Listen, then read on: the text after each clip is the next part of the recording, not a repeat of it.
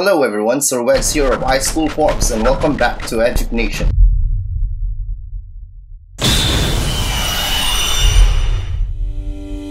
A couple of days ago, I posted a video on our Facebook page, link in the description below, where I showed a preview on how to easily print certificates and diplomas by the end of the school year using our ISF certificate generator version 3.1.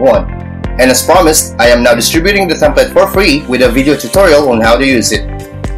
But before we proceed, please subscribe here in our YouTube channel and don't forget to click on that bell icon to receive notifications on our latest uploads. Hit that like button and share our video to your co-teachers as well. Step 1. Download the zip file which is available in the description box below. Extract the files anywhere in your computer using the password iSchoolForms. I have mine extracted here on my desktop. Step 2. Open the ISF Certificate Generator folder and go to the Certificate Fonts folder. These are the required fonts for your certificate or diploma as stipulated in DepEd Order No. 31, Series of 2019, also known as the Department of Education Service Marks and Visual Identity Manual of 2019. Double-click on each font and click on the Install button in the upper left of the window. Once the font is installed, this button will be grayed out. Do this process for both fonts. Step 3. Open the ISF Certificate Generator. For this demonstration, I will be using the generator for the elementary level. As a security measure, Microsoft Excel will warn you about files from the internet. Click on Enable Content and Enable Editing as prompted. As you can see, there are 4 worksheets available in the certificate generator. The welcome sheet will be the first one you'd see as a short background about this file and our organization. Start by clicking on the orange button that says click here to start to paste your LIS SF5 to our generator. Step 4. Open your School Form 5 which you downloaded from the LIS. Highlight everything by pressing Ctrl A on your keyboard and press Ctrl C to copy. Paste all of these in your School Form 5 copy sheet by pressing Ctrl V on your keyboard. You can now choose to close your LIS School Form 5 since you won't be needing it anymore. Step 5. Go to the data sheet of our template. This sheet will generate the data available from the LIS School Form 5 which you transferred to our copy sheet a while ago. On the left side, you will see the school information details. In the division data, there is a blank cell. You will need to type the Filipino or Tagalog translation of your school's division office. Further below it is the date of signing details to be provided in your certificate or diploma.